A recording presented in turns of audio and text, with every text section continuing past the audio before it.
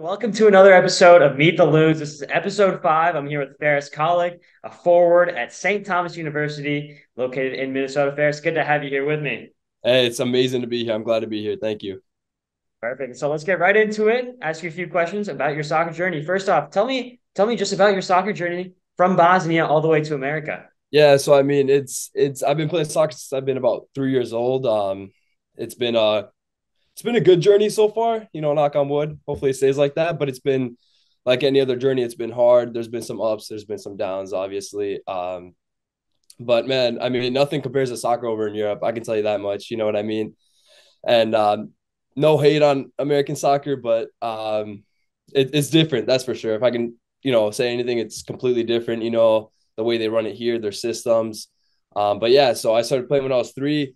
Quickly adjusted to the American system over here. Started out with some local clubs, all the way until I was probably about 12 years old. Played for Blaine out in up north a little bit. Here in Minnesota, played for another like local Anoka team over there, and then club wise, when I turned about 13, I went to a Andover club, and that's when I met a former professional Bosnian soccer player as well. His name is Eddie Buro.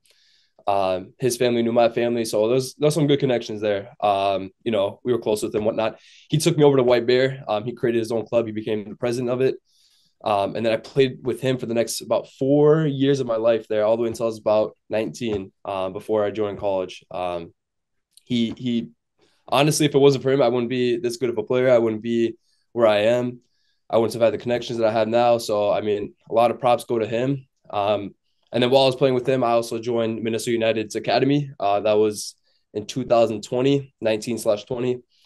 Played with them, met a lot of amazing people there. Coaches were amazing. The players that they had were amazing. Played there for about a year, and then COVID shut them down, which kind of sucked because I was learning a lot there. I was becoming better. And then high school wise, I just played for my local Anoka high school team all 4 years, from freshman to senior year. I was a starter all 4 years from freshman to senior year. So, I mean, that was kind of nice. But yeah, I mean, genuinely, probably highlight of my journey so far has been playing with the United Academy team. They put me through everything. We took a trip out to Germany, Belgium, and Netherlands. And we had a little tournament there right before COVID. Like we came back 2 days before COVID hit, which was crazy because we would have been stuck in Europe because they shut down travel and stuff. But yeah, so there's my journey. I mean, it's been, and then yeah, in 2020, committed here to St. Thomas to play. After reviewing all the options I had, I just decided to stay home, stay close to family. Um, the deal that they gave me was, kind of hard to beat. So here I am. Perfect. And you mentioned you played for Anoka High School. You played in a lot of different youth academies and a lot of clubs in and around your area. What's been the biggest difference for you when you're comparing those lower level youth systems to college soccer, other than just the big physical difference? Obviously, you're playing bigger guys. What's the biggest difference in the game itself for you? I think one big one for sure is just the pace of play. You cannot turn down or turn off for a second. I mean, you turn off or like slow down for a second and you're beat. You know what I mean? So definitely the pace of play is insane at the college level. I mean, you're playing against kids that are going pro, that are getting drafted to MLS. So I mean, it's insane. That's for sure one. Another one is just the technical abilities that all these kids have. You know what I mean? Every kid that I play against has like their own technique, and it's different than any other player. So it's hard to read players, I guess is what I'm trying to say. Like you can defend against a simple youth player club, but when it comes to these college levels, I mean, like I said, these kids are going pro and stuff. So it's definitely a lot harder, but it makes you better, I guess, at the same time. So Sure. And St. Thomas is a team that's in transition. They transitioned from the D3 to the D1 level pretty recently, actually. Did that kind of play a factor in your decision, or was it just the fact that it was local and they offered you a good deal? Or did that D3 to D1 transition, the ambition that the team showed, did that also play a factor in your decision as well? it was something I thought about. Growing up, I always had a dream of playing Division 1 soccer. So that was the biggest factor, was the fact that I did want to play Division 1 soccer. And it wasn't for the fact that's like the name of playing, like being a D1 soccer player. Sorry about that. Um, but it was honestly just the fact that I knew at the Division 1 level, there's going to be way better teams, and I can get a lot better playing for a Division 1 team. And I know in the long run, with my ambitions of playing pro soccer, that Division 1 is the best route for me. The transition, I heard a lot about it when I came for my official visit and whatnot. And I've always been that player or that person that's always wanted to take on challenges, right? So hearing the story about St. Thomas making that transition and becoming Division 1, and then not only is it close to home, close to family, all that, also with the deal that came with it, I mean, it was kind of hard to turn down. You know what I mean? So, and I wanted a challenge. I don't grow if I don't challenge myself. So, decided to take it on. The club, Rochester has notable Bosnian ties. Our logo has the Bosnian star in it. Did that also play a little bit of a factor when you were making that decision to come commit to this team and sign for this team for this upcoming summer? Well, it's always nice to be around Bosnians. There's nothing better about it than being around more Bosnians that actually care and know that other Bosnians are always looking to go pro. So I wouldn't say it was the only deciding factor, but it did play a little bit for sure. It's always, I feel like family when I'm around other Bosnians. So, you know, And then what are you looking forward to? What are you most excited about for this upcoming summer? Joining the USL2 with a new expansion team. What has you most excited? man, I'm ready for a new experience. USL is pretty big, obviously. Just heard about a kid that was in the USL 2, now he's going over to the Premier League. So I'm just excited for an opportunity to show myself to the coaches that I'm gonna be with, and then other players around the USL League and even further out.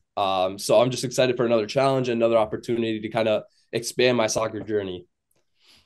For sure. So that's the first segment, just introducing ourselves and the fans to you. We'll move over to a little bit more fun segment here. Quick fire questions. You know the deal. Just a quick 1 or 2 word response. If you want to expand, go for it. And this Let's do first it. question, right off the bat, a little bit of a scouting question. What is your penalty tactic? Are you placement? Are you power? You go for the Panenka? You try and fake out the goalkeeper? What's your tactic? Honestly, that's kind of rough. I hope none of our opponents kind of look at this this interview between me and you, because I always go for power, but not only power. I also look for placement because I think placement is key. What is your favorite pregame meal? Ooh. If it's a late game, like a 7 p.m. game, I tend to go for a solid chicken and rice type of meal. If it's an earlier game, let's say noon, 11 a.m., whatever it is, classic egg and cheese sandwich. I mean, just like 2, 3 eggs on a sandwich with some cheese and a banana. A banana is a must. I have a banana in my bag at all times before a game, so doesn't matter what time it is. And what is your favorite attacking position? Are you more of the winger type, or do you like playing that number 9 spot? See, I've always been a nine. It's ask any Bosnian. It's a natural thing. But this past season, they started playing me out on the right, which I love because I'm a left-footed player. So I can cut in, which is always good for me. But I'm gonna stay true to the number 9 position. It's got to be my favorite. Would you rather win the Champions League or win the World Cup with Man, obviously Bosnia? right. I'm gonna go World Cup. World Cup. I think that'd be a cool story as well. A smaller Oh, country, a country that doesn't have that international success. yep, That exactly. definitely makes sense. Yeah, And kind yeah. of going along with that, who's your favorite player, whether it's college player, whether it's overseas as well? Are we talking current or just ever? One of each. One of each. Okay, ever. Player that got me started playing soccer and in ambition to go pro. Fernando Torres. Currently, I'm gonna go Kevin De Bruyne. Love Perfect. And what is your the favorite soccer team? Manchester City Would you rather score a goal or get an assist? goal, 100%. Goal. What's your Yeah. favorite thing to do that's outside of soccer? You can't say like lifting or other sports, completely outside of soccer. Cars, anything to do with cars, driving them, looking at them, going to car shows, anything with cars for sure. Perfect. And finally, if you want to expand on this one a little bit more as well, I think you touched on it a little bit earlier. What's your favorite soccer memory?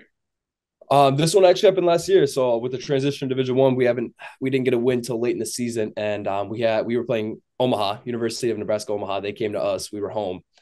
It was a noon o'clock game. At this point of the season, we were still 0, I think it was like 0-10 or something like that. We haven't gotten our first win pretty much. We've been close, but we just couldn't pull out a win. And I started against them, and we had a free kick in about the 10th minute. And one of our midfielders plays the ball in. I get a header, get on the end of it, score a header goal. That put us up 1-0. And then to make it much way better, we ended the game 1-0 with a win. So I think that's got to be it. Not only did I score, it was my second collegiate goal, but it was a game-winning goal. and on top of that, it was our first Division 1 win. So I mean, it was an honor to be like to have the first Division 1 be because of my goal. So Perfect. There you have it. That's Faris Colic. I'm Arnav Pokhrel, your Associate Director of Media here at Rochester Football Club. I want to thank you for joining me. Thank you for watching this episode of Meet the Loons. We'll see you next time here on Meet the Loons with some more USLW, USL League 2 players. We'll see you guys in the summer of 2023. Stay tuned.